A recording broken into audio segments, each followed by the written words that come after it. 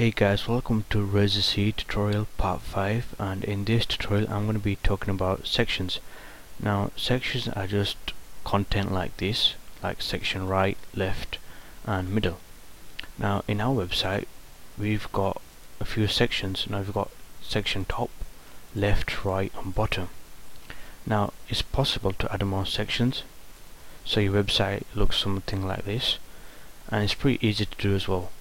Now if you go to the administration page and just click on a page and the widgets, and if you look at section name, and you can only see we've only got section top, left, right and bottom. Now it's easy to add another section, and we're going to do that right now. So go to your website, and when it says div id content, add another div tag and name it div id equals box 1.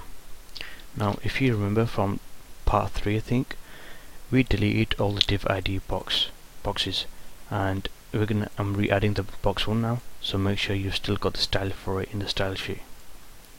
Now in div id box 1 we want to put a render section, so put at render section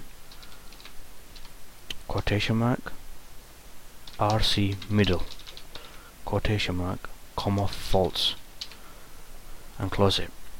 Now it's important to get the right casing, otherwise it won't work, and it's also important to put comma false because that tells it that this section is not always required, it's not compulsory.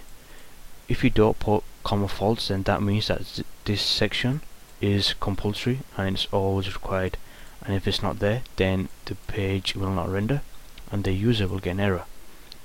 So now let's go back to our website. Now refresh this page, the contact page, and add a new widget. Now if you click on section name this time, we should see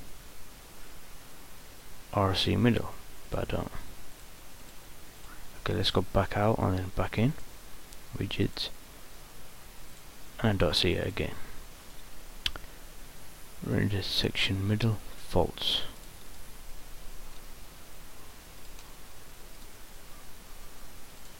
Save.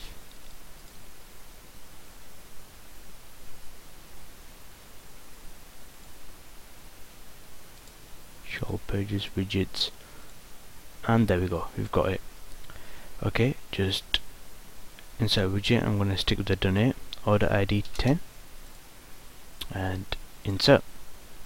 You can see this time the section is middle, and so it's pretty easy to make. And now if you go back to our website and refresh the contact page, we have the donate. That's a pretty big image as well.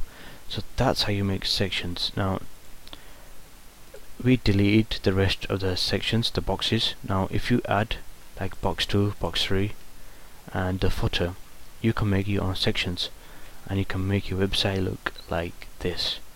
So that's a small overview on sections and how to use them. It's pretty easy, so rate, comment and subscribe.